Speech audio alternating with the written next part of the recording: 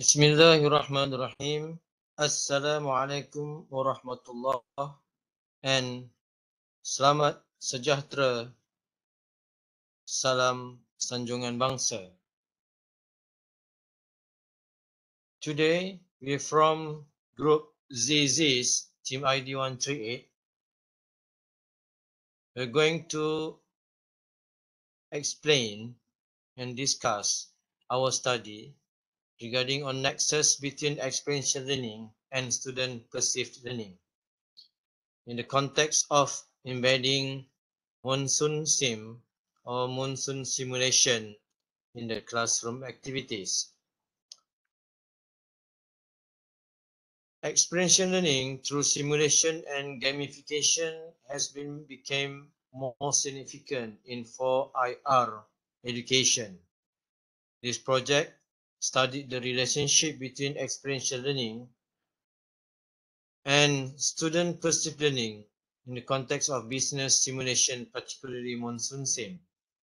The quantitative data were analysed by partial least square structural equation modeling or PLS-SEM, an advanced statistical technique with the help of Smart-PLS. Overall, we found that experiential learning has a significant relationship with student perceived learning.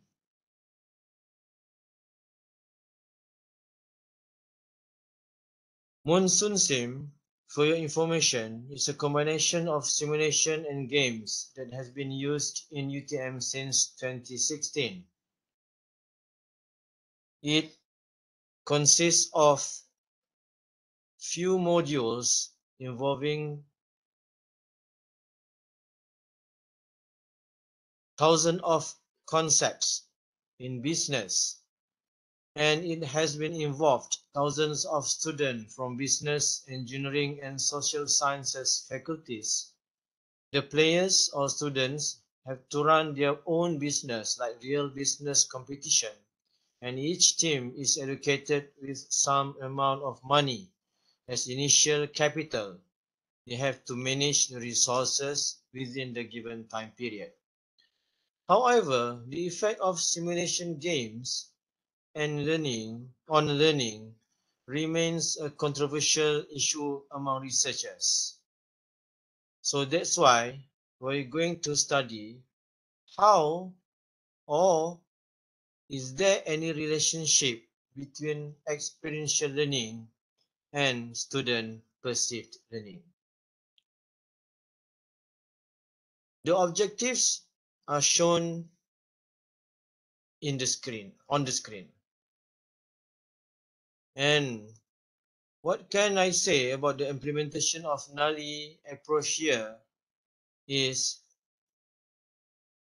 beside the study on nexus between EL or experiential learning and student perceived learning in the context of business concept understanding, the creative part of this project could be seen on optimizing experiential learning through simulation and gamification. MonsoonSIM as class activities through scoring metrics and KPI target that enhance business thinking skills towards producing graduates who are competent in entrepreneurship to be more competitive in the job market is considered as its innovativeness. The research methodology is fully quantitative. There are 93 undergraduate students involved in MonsoonSIM UTM ERMC 2020. Questionnaires has been adapted from Young et al. And it has been used as instrument to measure experiential learning and student perceived learning. While PLS-SEM has been used as an advanced statistical technique with the help of Smart-PLS. The study shows a relationship between EL and student perceived learning. However, Among of the four construct of experiential learning that has been proposed by David Koch in 1974, we found that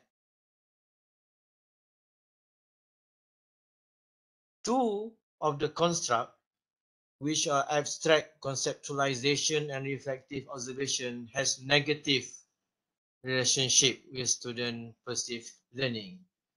Meanwhile, concrete experience and active experimentation have a positive relationship with student perceived learning, which is shown in the diagram or in the figure 1 as shown on the screen.